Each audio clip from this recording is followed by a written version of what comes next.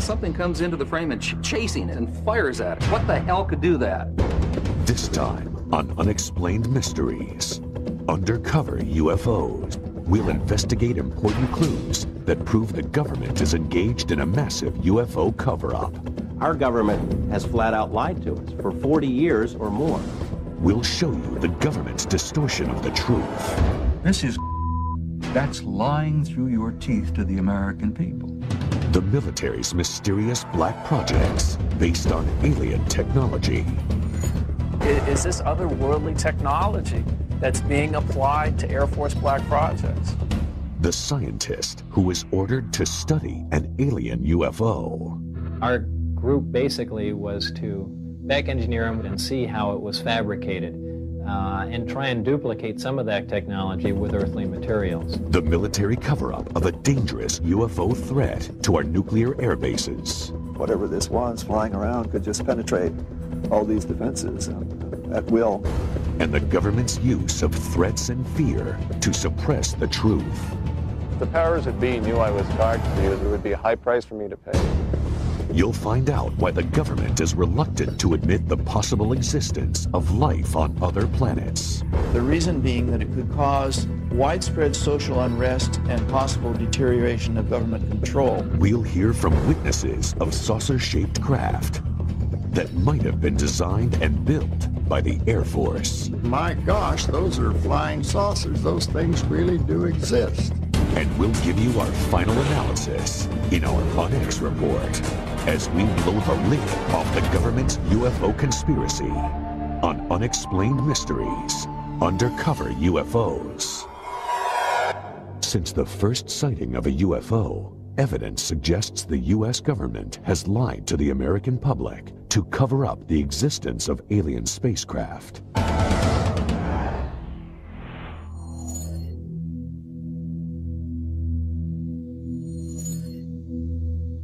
Our government has flat out lied to us for 40 years or more. They've threatened people and intimidated people. They've spied on UFO groups, infiltrated UFO groups, spied on researchers, compiled dossiers. Their response is bordered on paranoia. The CIA says that it does not collect information on UFOs, and it hasn't since the 50s. There are reams of documents squeezed out of the CIA that indicate that they have on staff CIA UFO experts, agency personnel monitoring the situation on an ongoing basis. They lie. The Air Force studied UFOs closely. A squadron of pilots had a unique mission: find and photograph UFOs. Pilot Guy Kirkwood witnessed an amazing scene: 16 unidentified objects 2 miles away. They broke rank and just started moving all over. They were below us, they were above us, they were out in front of us, and accelerating, literally at lightning speed. And a dot in the distance, maybe several miles away from you at that point, maybe a pencil point, all of a sudden closing on you at the rate of several thousand miles an hour, and a 36-foot object, which is basically almost the same size as our aircraft, with a 36-foot wingspan. But all of a sudden this thing is just closing on you faster than you're able to think. The Air Force suddenly terminated the UFO search squadrons. Years later, Kirkwood started talking about what he saw, and 2 government agents accosted him. And they said, well, the government doesn't like the information being released, and to continue could be detrimental to your health. UFO experts maintain that the U.S. government conducts research at a top-secret base in Nevada, known as Area 51. An aerospace engineer who worked there could not believe what he saw. Got out of the bus, I was told to walk directly through the hangar, and immediately, even before entering the hangar, you can see the edge of a disc. This is your classic flying saucer, 2 inverted pie plates, if you wish, with a segmented larger area dome on top. Within minutes of that, I finally realized that this had nothing to do with something the government was producing, and that was quite shocking because everything inside was small. This is a full-size craft, 30, 35 feet in diameter, maybe 40. But you're looking at seats that are, 18 inches off the ground, obviously made, for something smaller. It certainly wasn't made for children to play in. The U.S. government denies working on alien spacecraft. They also deny that Robert Lazar ever worked for them. Records of Lazar's employment have vanished. But two important items of information offer solid proof. A W-2 form stating that he worked for Naval Intelligence, and a listing of his name in a government lab phone book. After Lazar came forward, he was threatened by government agents. Many others suffered the same fate. One after another had visits from government personnel who basically intimidated or told them to back off, followed them around. I've been covering organized crime in Las Vegas for 10 years, dealing with mob hitmen and mob informants, people who have been in the witness protection program. The fear that is generated by this UFO subject for people who really know about it far outweighs the kind of fear that the mob inspires. I mean, people are more afraid of our government than they are of organized crime. Despite the risk, Lazar maintains his conviction. I am exactly sure of what I saw. I know what mainstream science is like. I know where physics stands. I know all of that. And this is an extraterrestrial craft. This technology is hundreds and hundreds of years in advance of us, and that's the end of that story. The U.S. government has a history of withholding secrets from the public. LSD experiments on human subjects, radiation tests over cities, the Stealth Fighter Project, and the U-2 spy plane. The government has a name for their policy of systematic lying to the public. It's called disinformation. Our government does it all the time. There are even printed guidelines for how cover stories, disinformation, are supposed to work. While serving at NATO headquarters, Bob Dean saw super secret documents dealing with UFO sightings called the Assessment. I have to be honest with you and tell you that that information literally changed my life, because I knew for the first time that this subject was not fantasy, it wasn't myth, it wasn't legend, it was real, it was true. One of the reasons I'm violating my national security oath is that I believe that the American people are losing their Constitution because of the secrecy and the cover-up.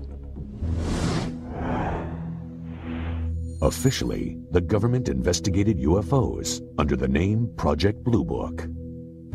Now, I look upon Blue Book itself as a little bit of disinformation, to tell the people, yes, we're doing something, when in reality, Blue Book, as we understood it, was simply a public relations front. Many experts feel the government will go to any length to conceal the truth. To give you an example of the most recent example of absurd disinformation was this incident involving the Roswell incident. First, the Air Force says it was a weather balloon. And 50 years later, they said, gee, guys, we're sorry. It really wasn't a weather balloon. It was much more than that, but it was a balloon. Project Mogul. Well, I'm tempted to use terms that you'll have to bleep out. This is that's disinformation. That's lying through your teeth to the American people. And if that isn't disinformation, I don't know what is. Coming up, the frightening UFO threat on our nuclear arsenal. It was a classic flying saucer, and it shot a beam of something at our warhead. Find out about the military's top secret black projects. Area 51 is the most tightly secured installation in this country. I saw the object exhibit entirely unconventional flight characteristics. The government's search for extraterrestrial intelligence, which was abruptly terminated. The government would never make that leap of faith that the public would be able to handle the fact that we are receiving intelligence signals from somewhere else. Eyewitnesses who saw UFOs parked on an airbase. Hey, my interest perked up instantly when I began to see literally hundreds of photographs of all types of quote-unquote flying saucers. and the government conspiracy to crush the truth about UFOs. I don't think the military has any credibility with the public in terms of its denials of this program or that program. And we'll give you our ultimate account with our UNX report. Stay tuned for more on Unexplained Mysteries.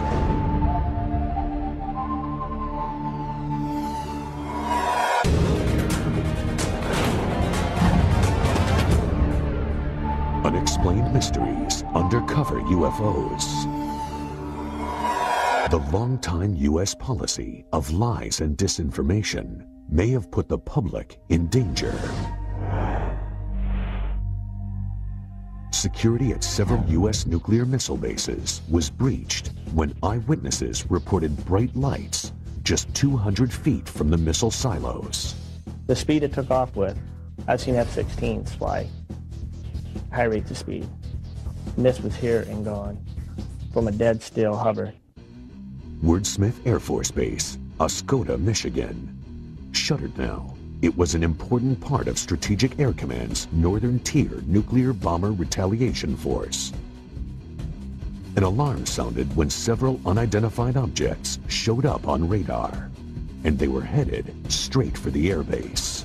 Stop Rock with an expedite scramble. Authentication time is 1906. Scramble. Roger that.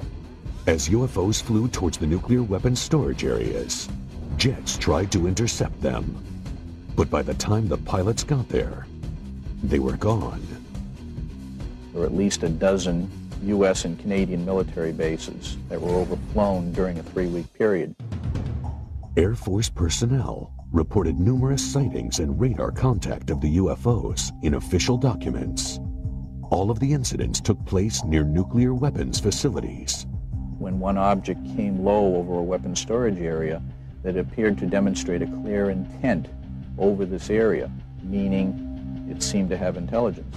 I was awakened in the morning by a bright, glowing orange colored light. Looked out over the creek. There was a large, glowing orange oval-shaped object. It hovered over there for, I'd say, good 3 to 4 minutes. It sped off at a high rate of speed, heading away from the airbase. I was scared. There was fear running through me. In their public accounts, the Air Force officially denied all the reports. It's very difficult to find military witnesses because they're, at the time, covered by regulations. I decided, along with several other researchers, to file Freedom of Information requests with the Pentagon. The Air Force documents stated, quote, penetration of sensitive areas during the hours of darkness have prompted the implementation of Security Option 3 at our Northern Tier bases, unquote. The reason this is so significant and interesting is that they seem to be focused on atomic weapons. These bases, because of what they stood for, they were our massive retaliation capability, and therefore they were very high security bases. Whatever this was flying around could just penetrate all these defenses at will.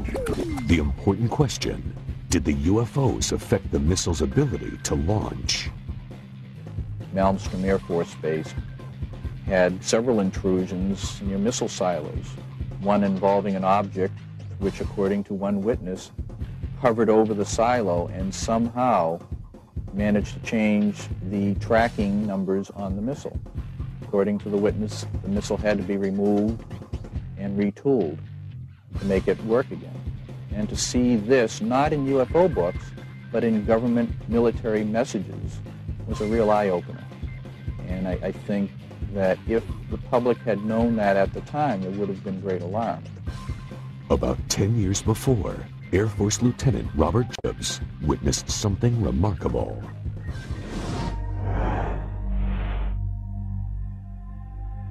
Hair's going up on the back of my neck right now thinking about it, just remembering that day. I saw something that was so strange that it changed my life.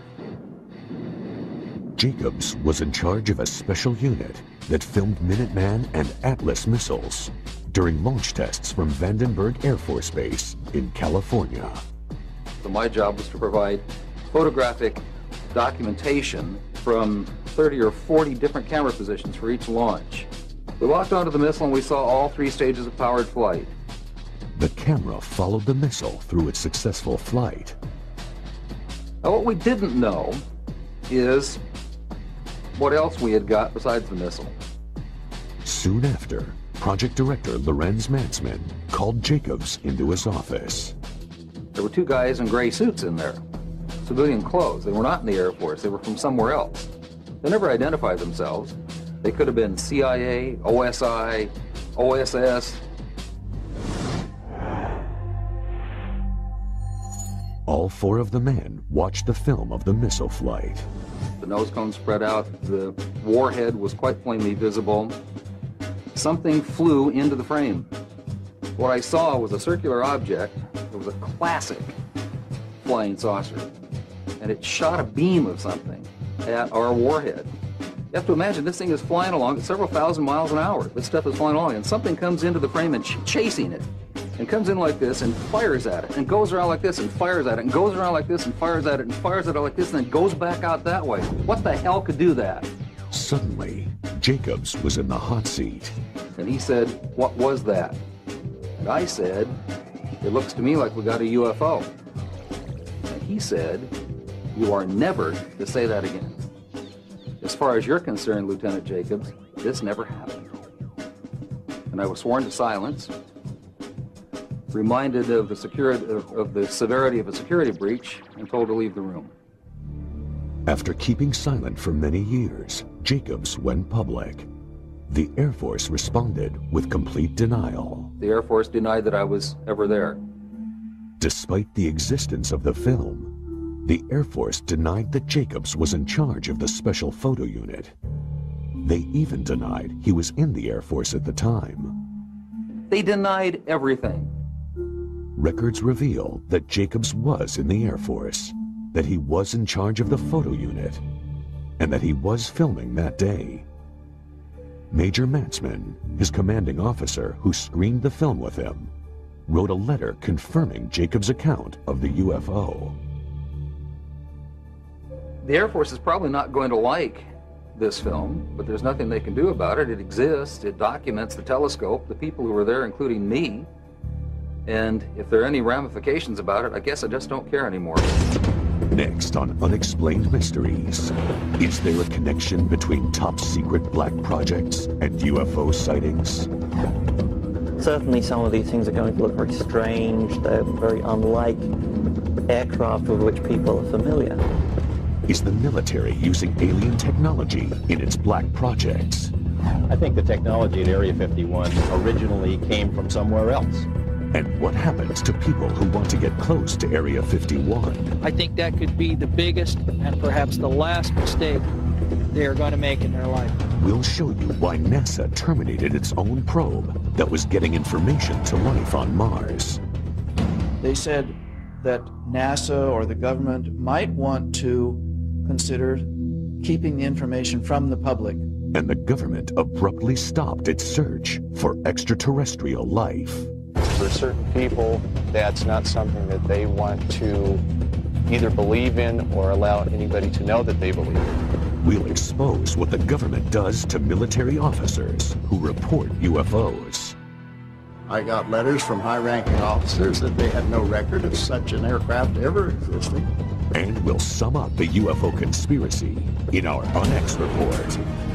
There's much more to come on Unexplained Mysteries. Undercover UFOs. Black projects. That's the name for secret military development efforts. Certainly some of these things are going to look very strange. They're very unlike aircraft with which people are familiar. There seems to be a connection between black projects and UFO sightings. Well, certainly the history of the flying saucer phenomena suggests that in the past, classified programs resulted in a lot of reports of flying saucers.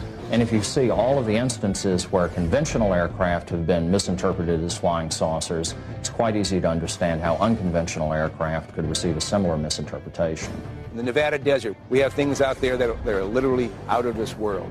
Groom Lake, Nevada, also known as Area 51, where experts believe the military is working on top-secret projects. They have a hangar near the south end of the ramp that appears to have doors that are almost 200 feet tall, 400 feet wide. You can put anything in there. One of the problems associated with Groom Lake is the fact that it is a place that does not officially exist. Area 51 is the most tightly secured installation in this country. It's guarded both over the air and on the ground by elite Air Force security police and Department of Energy special response teams. If someone came to me and said there's just absolutely nothing that's secret, and they decided they were going to hike into Area 51, I think that could be the biggest and perhaps the last mistake they are going to make in their life. There are rumors of a secret project called Aurora, in which the Air Force is said to be inventing a craft using highly advanced technology. I think there's a strong possibility that we have recovered some sort of alien technology and are trying to incorporate that into military programs. Are they really hiding something that's totally alien? Is this otherworldly technology that's being applied to Air Force black projects?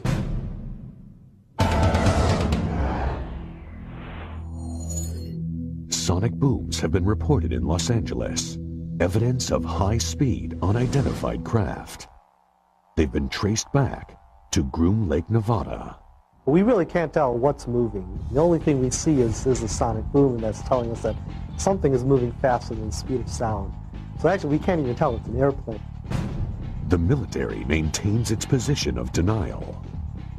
Every time that there's a story about Aurora or the TR-3A Black Manta in the Popular Science or the New York Times or something else, Congress calls the Pentagon on the carpet and says, what's the deal? They want to know if these planes exist. And every time they've asked about those planes, they've been told there is no such thing.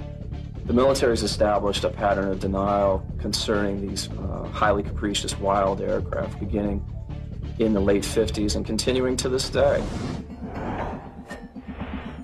2 UFO experts investigated Area 51 up close. They saw several red-orange objects in the sky. They started at great height, seemed to descend, and then flared out. It was startling. Then a series of silver pewter flashes went directly across the horizon at terrific speed. One of these silver flashes went directly up into the air. The bottom one seemed nearly to hug the ground. When they tried to leave the base, they were stopped by security. Boom. Headlights come on. There was an M16 pointed at us. And here we were faced with a life and death situation. But we also knew that we had crossed the line back into public domain, and therefore we were saved. 3 months later, Mark Farmer saw the same red-orange flying objects. I saw the object exhibit entirely unconventional flight characteristics. At times it would wobble around in the sky and appear very unstable. At other times it would be in a rock-hard hover. It was an oblated sphere, multicolored, crimson on bottom, blue-green on top, much brighter than anything else in the sky. Robert Lazar, the aerospace engineer who worked at Area 51, is convinced that these objects were experimental Air Force craft developed from alien technology. He claims there are at least 9 flying saucers stored there. I was part of a back engineering group, and our job was basically to look at these recovered discs, and I say recovered because I don't know really where they came from. Whether they were given to us, we found them, shot them down, who knows what. But our group basically was to back engineer them, which means to start with a finished product and go backward and see how it was fabricated and try and duplicate some of that technology with earthly materials. To me, Bob Lazar is credible. Over the past couple of years, I've spoken to literally dozens of people who have worked at that facility out there in Nevada. I think the technology at Area 51 originally came from somewhere else. The military disavows any knowledge of the alien technology program. I don't think the military has any credibility with the public in terms of its denials of this program or that program. They've denied the U-2 existed, they denied the SR-71 existed, they denied working on stealth. All of those programs suddenly were unveiled. Coming up on Unexplained Mysteries, the destruction of one of NASA's most valuable space probes. Was it intentional? It did not lose transmission. They turned it off. The promising search for extraterrestrial intelligence that the government ended abruptly. If our government knew that we got signal from outer space, they'd clamp a lid on it. The mysterious UFO sightings on the ground at MacDill Air Force Base. It was nearly 100 feet across. The military headquarters for a secret UFO intelligence team. Wright-Patterson had something unique to our government, and that was the Technical Intelligence Organization. And the government's refusal to divulge UFO secrets. A lot of people say, well, how can something be kept secret? The F-117 stealth fighter was kept secret for approximately 10 years. And you'll get the ultimate rundown with our UNX report. More secrets, more revelations. Next on Unexplained Mysteries. Unexplained Mysteries, Undercover UFOs. The government's cover-up of alien life extends to other planets. The unmanned Mars Observer was packed with sensitive data-gathering equipment. But it never completed its mission.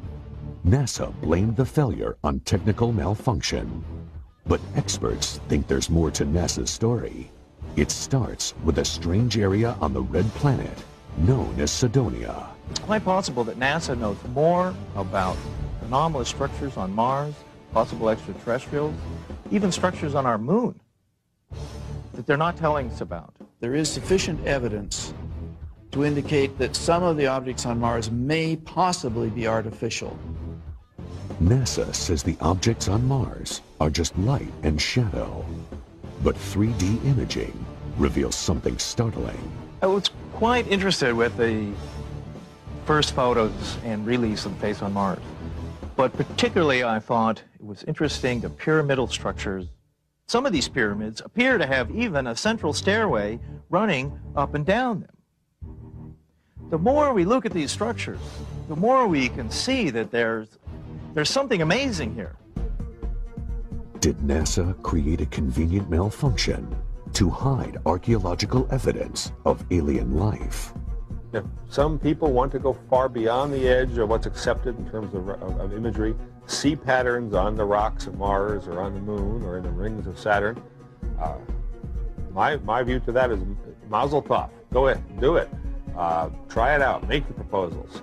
These objects, if you measure carefully from the tops of the 5 that surround this city square point, you find an almost perfectly symmetrical pentagon.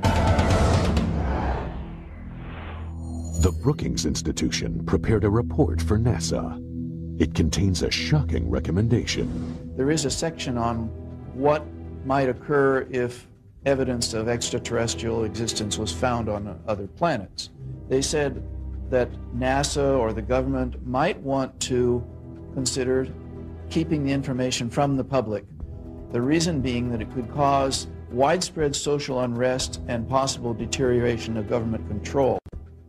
NASA claims the observer had an electrical failure. It did not lose transmission. They turned it off. And they turned it off after the instructions for going into orbit had been uploaded to the spacecraft. It was possible then that the spacecraft would go ahead, follow out those instructions, and go into orbit. Before we start saying how these rocket scientists messed up, and they did mess up, we have to keep realizing just how tough these projects are.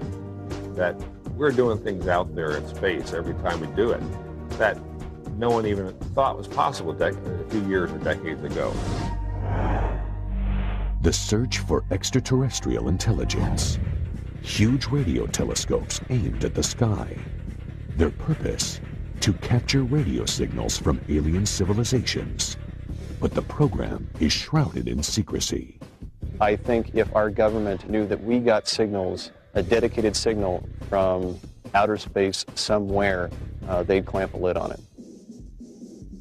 Our source, a space program engineer, knows the risks. If the powers that be knew I was talking to you, there would be a high price for me to pay. After years of denying the existence of UFOs, the government abruptly decides to spend millions on searching for aliens. But there's a catch. It's very hard to believe that the government would allow something this extraordinary be released to the general public without scrutiny and censorship. In the Mojave Desert, the government set up Goldstone Station on a military base. It's RF quiet, which means there's not a lot of background noise when they're looking for signals. It's really ideal for this type of search. Soon after coming online, the telescopes picked up signals called hits. There were hits that were taken seriously. There were 3-4 hits, to my knowledge, that were strong, and it could potentially be a signal from an extraterrestrial intelligence. Then, the government suddenly shut down the program. It was a cheap shot for the budget posers, for the so-called deficit hawks. It's always easier to make fun of something that you or enough of your constituents don't understand. But some experts take issue with that explanation. If they embrace the concept of looking for alien signals, they also have to acknowledge the fact that the alien signals are coming from an extraterrestrial intelligence somewhere. And for certain people, that's not something that they want to either believe in or allow anybody to know that they believe in. Some people believe the National Security Agency killed SETI because it feared the public would panic. Their history and action in the past is a good warning of what they would do if something like this happened. SETI was resurrected by several major corporations and renamed Project Phoenix. But the government maintained a strong, though unpublicized, presence. If the hits do come down, they will be suppressed, and I don't think anybody will take a chance. The government would never make that leap of faith that the public would be able to handle the fact that we are receiving intelligence signals from another race, creature, something from somewhere else. Next on Unexplained Mysteries, the Air Force officer who saw a number of UFOs. My gosh, those are flying saucers. Those things really do exist. Or were they experimental military planes? A lot of people say they're from deep space, but they could just as easily be from this world. Find out how the military dealt with questions about the aircraft. They had no record of such an aircraft ever existing. And we get to the truth about the UFO conspiracy in the UNX Report, next on Unexplained Mysteries. Unexplained Mysteries, Undercover UFOs. Reports are increasing of UFOs spotted at air bases, but with a striking difference. These craft are on the ground. MacDill Air Force Base, Florida, 1967. An officer witnesses an inconceivable sight. We were near a restricted area of the base, and all of a sudden we saw 4 aircraft parked out there, and our immediate reaction to each other was, my gosh, those are flying saucers. Those things really do exist. Pickett published the Air Force Base newspaper. He wanted to do an article about the craft he'd seen, including photos. I was called up to the Adjutant General's office. He went over to a file cabinet and got out a whole bunch of photographs. And he proceeded to lay these photographs out on a large table so that I could look at them. Well, of course, my interest perked up instantly when I began to see literally hundreds of photographs of all types of quote-unquote flying saucers. The Air Force refused to allow Pickett to publish the article. That night, eyewitnesses in Miami reported a large number of UFO sightings. At the airbase the next day, the flying saucers were gone. The images have haunted Pickett for years. Desperate for some kind of explanation, he recently contacted former Air Force intelligence officer George Filer. A lot of people say, well, how can something be kept secret for 50 years? Well, I point out that the F-117 stealth fighter was kept secret for approximately 10 years. And most of us didn't know that it existed until the government released the information. I pointedly asked him, not only are these where the flying saucers stories came from, is this what they were? And he said, yes. Well, I was awestruck. I couldn't really believe I was seeing what I was seeing. Some of those photographs had many, many aircraft in them, and they were all easily identifiable, as Air Force photographs are, And I asked him, well, how high and how fast could these things go? You hear all these stories. And he said, well, this particular aircraft could go fast enough and high enough to actually achieve space flight. And I had no idea when he was telling me this story that it wouldn't be too long before they were declared non-existent. To this day, Pickett is determined to prove what he saw was real. This is an illustration of one of the largest ones parked down. In fact, it was the largest. It was nearly 100 feet across. But when Pickett tried recently to get the photographs and documentation of the craft, the Air Force said no. When I initially wrote, I began to get answers back. They didn't have the faintest idea what I was talking about. I got letters from high-ranking officers that they had no record of such an aircraft ever existing. So I knew that it was top secret again. Many UFO experts believe the technology for the saucer-shaped aircraft came from an alien spaceship that crashed near Roswell, New Mexico in 1947. At that time, if the military had recovered a downed UFO, they would have transported it to Wright-Patterson Air Base in Ohio. Wright-Patterson had something unique to our government, and that was the Technical Intelligence Organization, so-called T2, or what became the Foreign Technology Division. This is the sort of division that would have been appropriate to use for the investigation of UFO research. 3 former Wright-Patterson employees filed aircraft patent requests. The designs looked suspiciously like flying saucers. Some people think their inspiration was the extraterrestrial craft that crashed near Roswell. So there's something out there that people are seeing. And the question, of course, is who do they belong to? A lot of people say they're from deep space, you know, but they could just as easily be from this world. Next, the Onyx Report. The answers you want to hear about UFOs. Are they alien spacecraft, military aircraft, or advanced Air Force vehicles based on harvested alien technology? You'll hear the final word on the possible UFO threat and military cover-up. And we'll take one last look at the military's intimidation of innocent UFO eyewitnesses. We'll wrap it all up for you with our Onyx Report when Unexplained Mysteries returns.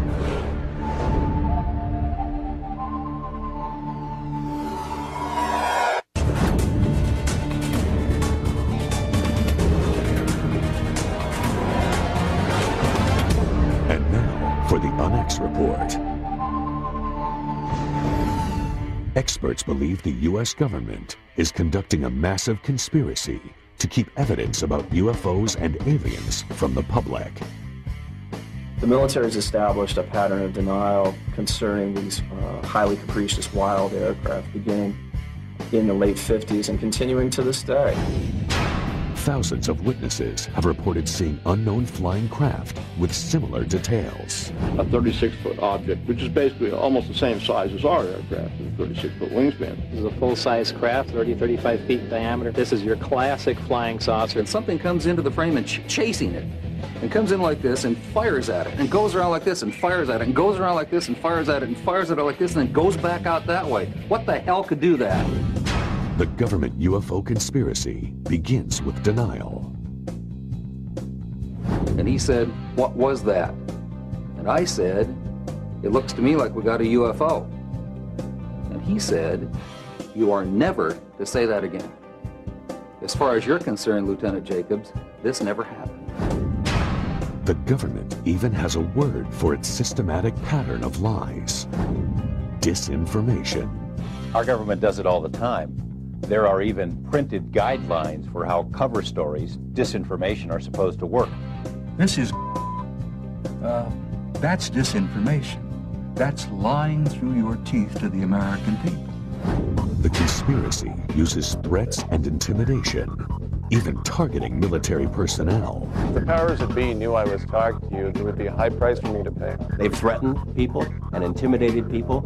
They've spied on UFO groups, infiltrated UFO groups, spied on researchers, compiled dossiers. Their responses bordered on paranoia.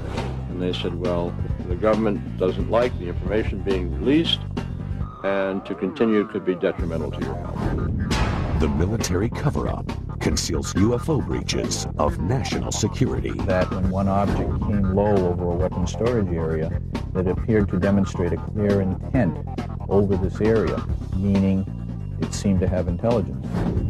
The conspiracy withholds reports of radio signals from outer space that confirm the existence of alien life. It's very hard to believe that the government would allow something this extraordinary to be released to the general public without scrutiny and censorship. And the government denies the reverse engineering of their infamous black projects. I think there's a strong possibility that we have recovered some sort of alien technology and are trying to incorporate that into military programs. I got letters from high-ranking officers that they had no record of such an aircraft ever existing. Secrets can be kept. Secrets are kept. And every time they've asked about those planes, they've been told there is no such thing. Why does our government hide information on extraterrestrial life from us? The reason being that it could cause widespread social unrest and possible deterioration of government control. How do you prove a government cover-up when their tools are denial and disinformation? Only facts made public will verify the conspiracy. Until then, it will remain an unexplained mystery. Our government has flat out lied to us for 40 years or more.